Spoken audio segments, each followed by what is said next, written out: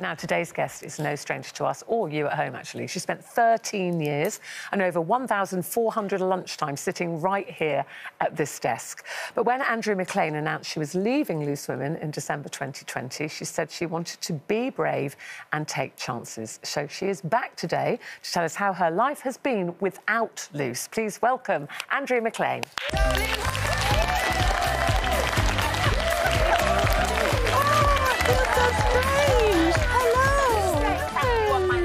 I know. I was going to say, do you want to swap? Yeah. Do you feel more comfortable here? It feels really nice, actually, being a passenger on the bus, not a driver. Yeah. It's quite an odd experience, though, isn't it? It's a bit out of body. Yeah. Yeah, but it's so nice. And not just so nice, because I've been here all morning, popping in and saying hi to you guys, also all the lovely crew and everybody. It's just, oh, I'm giddy. It's nice. Yeah, and actually, the last time the viewers saw you here, you were very emotional, which you were trying not to be, I know, because it was your decision to go. And a lot of people talked about it being brave. Yeah. Was it brave? Like, now you've done it, do you look back and go, actually, it was quite brave? Yeah, at the time, so many people were saying to me, oh, my gosh, what a brave thing to do. I mean, also what a stupid thing to do. It's the middle of a pandemic and you're quitting your job to follow your dreams. But, yeah, I look back on it now. At the time, it felt like just something I needed to do.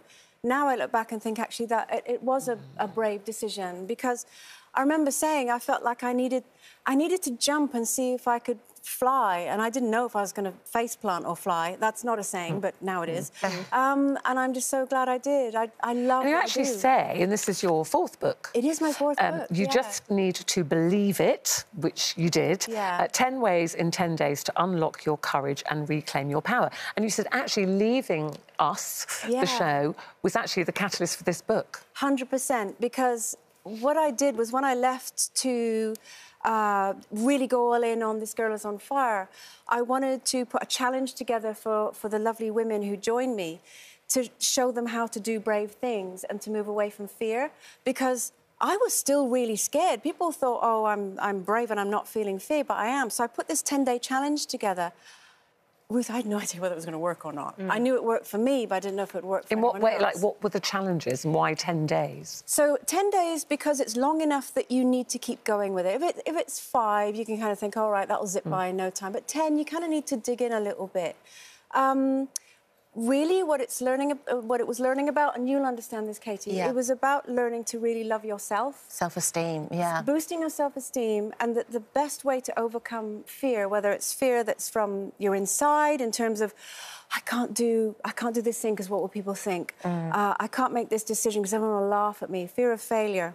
Actually, if you come at any kind of fear from a position of love and strength. That's my favourite step. Step number 6, that was all about loving yourself, wasn't it? And focusing on that. And actually, really, then, if you can do that, I'm sure that the rest of the steps will become more naturally to you. And don't you think as well that sometimes fear can help you propel forwards if you use it in the right way? 100%. And it's not at all about squashing fear. You need fear. Fear is there to protect you.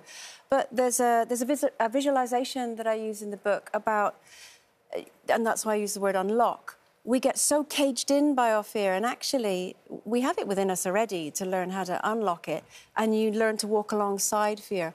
And but how did you learn it? I mean, you're writing about this now and teaching other people, particularly women, how to unlock it. But how did you do that? Because you've talked before about, you always said, you know, I was a people pleaser, I didn't say things or do things because I didn't want people to dislike me, I wasn't sure what they think of my opinion. So what's changed you? Really, it was when I had my breakdown in 2019, and that's what I love about the show, is obviously I was able to talk about it, and people reached out to me, and you know, and I helped other people through that. I think I built a little toolkit up during that time, which felt really dark and horrible.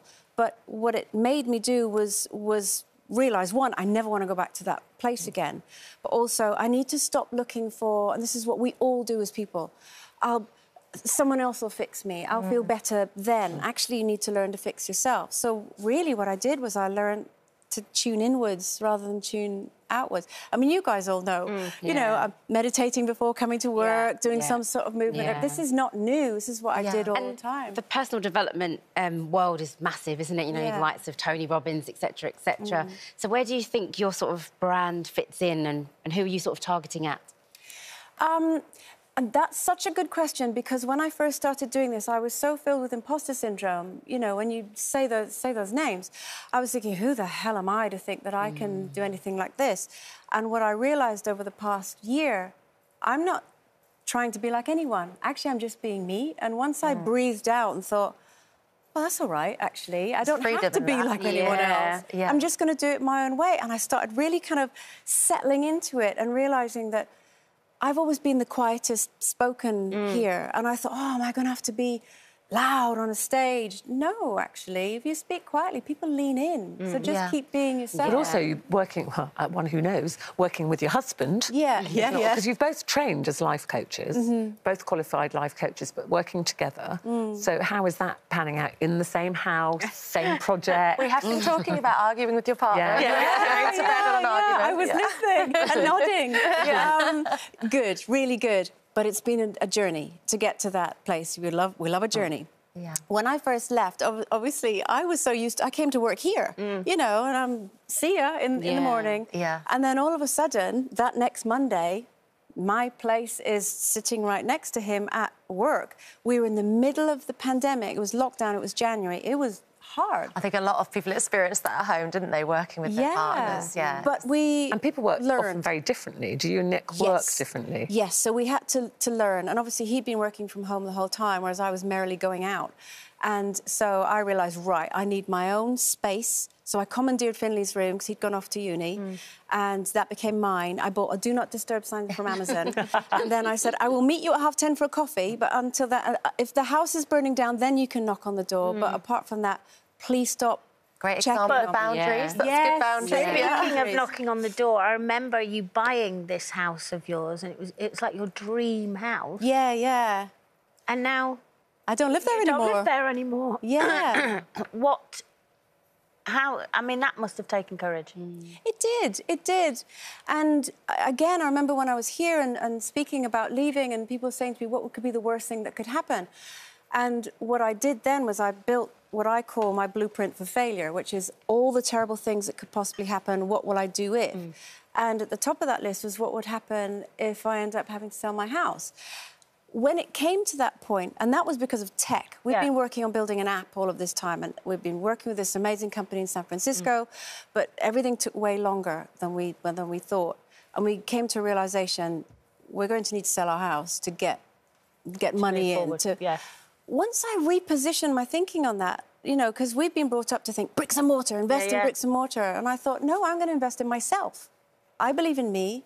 I believe that I can do this. So that's what I did. Well, you've done so much since we saw you. It's lovely. We miss you here, but you haven't shut the door completely, you know, ever, have you, on television or Loose Women? You just need to believe it. 10 ways in 10 days to unlock your courage and reclaim your power by Andrea McLean, out now. Lovely to see you. Thank you so much. Thank you. So nice to see you.